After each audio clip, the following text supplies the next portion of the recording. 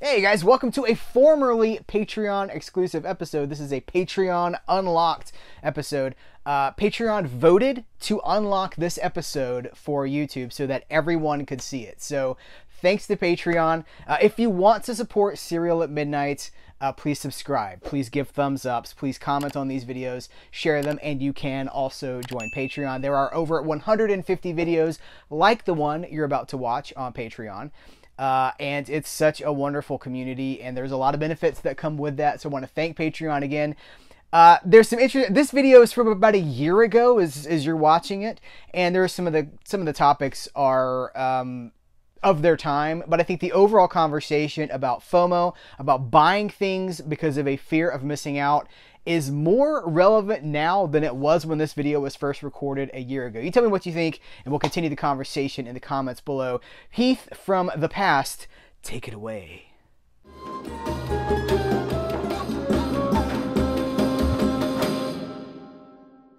Guys, what's going on? Hello, howdy, howdy, hey, hey. Welcome to another Patreon exclusive episode just for you, the Patreon supporter. In a previous Patreon video, when I was talking about recovering from being sick at the end of June, I asked for some topic suggestions for Patreon exclusive episodes, just like 10-minute short topics that we could just kind of talk about, and I could tell you what I think, and you can give me your feedback on them. And so please continue to do that. I would like, for just from now on, I would like to be doing topical videos for you guys that you want to see. So let me know. Send in your topics, and we'll tackle them here. But Mike had a great topic, which was essentially the question is, what movie releases, disc releases do I feel compelled to buy right now because I think that now is the time, and if I wait, I will miss out forever.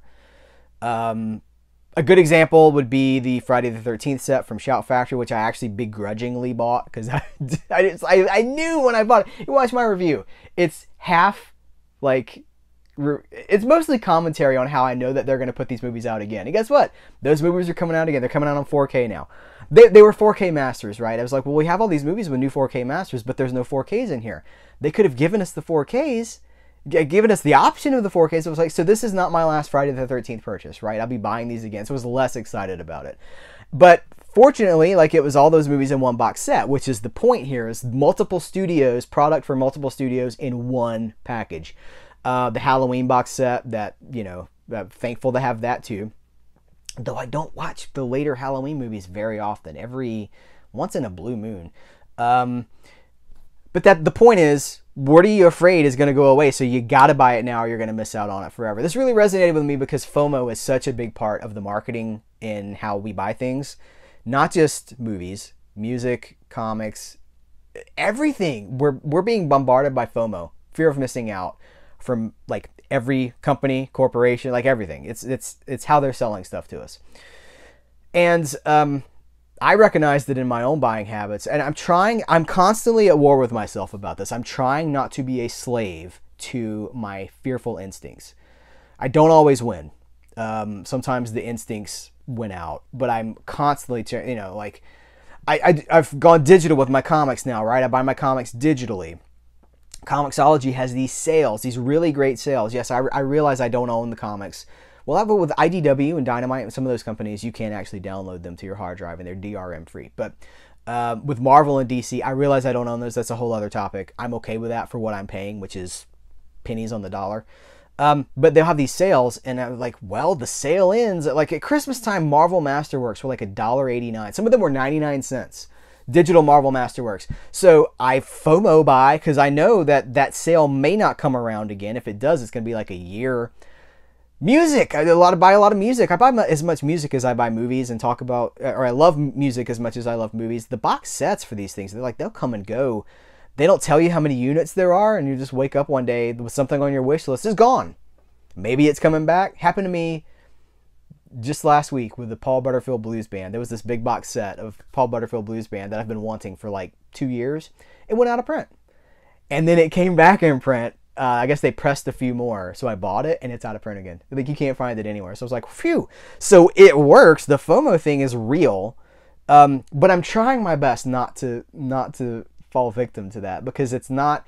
It rarely... Like, so many movies that I thought I was buying because they were about to go away forever, they're everywhere. They're still like the Vincent Price box sets from Shout Factory.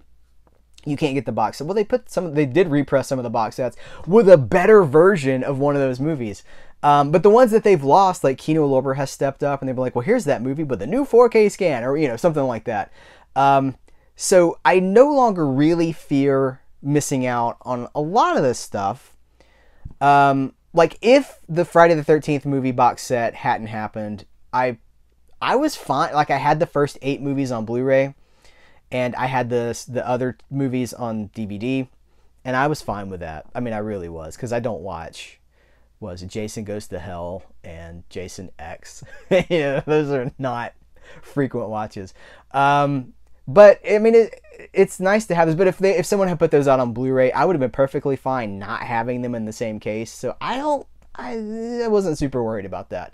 What gets me is these Shout Factory limited editions, that the site exclusive 1,500 units limited editions. I can't stand that, because I know that they have the capacity to sell more than that on a wider platform. They have chosen site exclusives to avoid distribution. Essentially, they're a distributor who's avoiding distribution. And I know why. I mean, I know how this stuff works. I talked about it. I know why they're doing this. They're doing it to raise demand and make some quick money, and they're avoiding... You send your stuff to Amazon, you send your stuff to Target, there's a whole cost associated with that, right? It costs... what Eric Wilkinson from MVD Entertainment told us in a video, that he was like, well, you know, the reason that some of this stuff, he's like, if you want to have 5 copies of something in a Walmart, how many Walmarts are there in the country? And then how are you going to get them there? You got to factor in the production costs, you got to factor in the shipping costs. But I wish that Shout Factory would move, if they want to keep these costs lower and also sell things in their catalog that they own or that they have deals with for the AIP catalog, that's MGM for most of it. I wish that they would move to a manufactured on demand model. Even, we know they can do it, even if they're pressing this stuff, because they'll say the Doctor Strange movie, like, of course I bought it. The 70s TV movie for Doctor Strange, with the mom from Arrested Development in it, right? They printed, to tie into the Doctor Strange movie, they pressed 1,500 units of this obscure Marvel TV movie that it's pretty cool, and I'm really happy that they did, and I'm happy that I bought it. But it sold like that, because of course it's a Marvel movie and it's tied into something people were already excited. It's tied into a Sam Raimi movie. 1,500 units gone, like, you know, faster than you can say, by the eye of Agamotto, right? And the people, like, within 3 days, people are like, it's gone? We didn't even know about it until, like, last night. You know, there's people, you know, like, I was eating my dinner and I didn't even see this. And so they're like, okay, we hear you. 500 more. And then those are gone too. You know, they sell out so quick too. So I think they've sold out. Somebody check on that. I think those sold out too. Had they done an MOD model and distributed through Amazon, or even if they just distributed through themselves, press them in 100 unit batches, 500 unit batches, whatever. Now I know it costs a lot of money to press things. You got to get in line, you got to wait. That's why it bothers me, because they don't have to do that. And if more people knew about them, if there was not a time limit on this is why I get frustrated about this, because every single time I talk about these movies, I put my money down, I buy them. They're never great movies. If they were great movies, they'd be at Best Buy, they'd be at Walmart, they'd be on Amazon. They do put their big sellers on, well, frequently Shout Factory is just becoming like the John Carpenter repress studio, or like whatever is... Yeah, I'm going to stick with that statement. Like, they are interested in keeping things in print that they know they're going to sell, you know, 20,000 copies or something. It's business, I understand. But invariably, I'm going to talk about these movies and I'm going to get bombarded by people saying, I would have bought it if I had seen, if I could have bought. Weirdly, I get a lot of people that watch the channel that don't want to shop by mail, which is... like counterproductive to me, because it's all gone online, and if you don't want to shop online, like, you're just going to have to make peace with the fact that you're going to miss out on a lot of stuff. But that brings us full circle, because we're talking about missing out on stuff. I'm trying to be better about it. But see, I'm in kind of a privileged position too, because I'm reviewing so much stuff from the new studios, as this stuff, new stuff for the studios. But like a lot of the limited editions that I get to talk about, like I'm so happy that I get to do that. It's great for me. It's great for the channel. But if I was spending my own dollars on these things, there's a lot of it I would not buy. I would just wait till the standard edition comes out. I don't need posters of every movie that comes out. I don't, there's some of these movies that are just like, oh, I like that movie, okay. Movies that I love, that's a different story. Like I consistently talk about this, like the Arrow, the Cold War Creatures box set. That is an amazing box set. I'm so happy that I have the limited edition for that. But then like they do Eric's Phantom of the Mall, Eric's Revenge. I like, it would have been nice to have that limited edition. But I have the standard edition, and I'm okay with that. I don't need tons and tons of Eric's. They're like, oh, there's like a fourth, or maybe it was even a fifth. I think it's the fourth cut hidden on the limited edition version of that. And I'm like, I'm probably not going to watch the theatrical cut for another 5 years, so I don't need multiple cuts of that movie. But for the people that are really hardcore on the Phantom of the Mall, Eric's Revenge, I get you want to have as many cuts as possible. You don't want to miss out, and they know that you don't want to miss out, but I'm getting better in my older age about navigating this stuff. But it still gets me sometimes. I have my pitfalls, like what I was talking about, music and Shout Factory continues.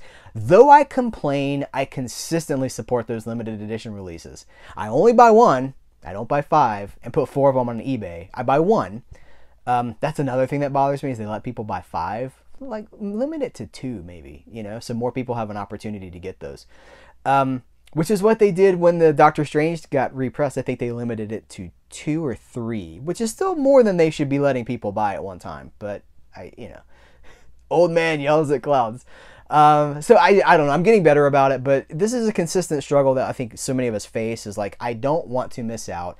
It's the thrill, man. I mean, why does the A-Team do it? For the jazz, man. They get us with the jazz. Like, we love the jazz of that. It's the thrill of the hunt. It's the idea of getting something, that you weren't sure you're going to be able to get.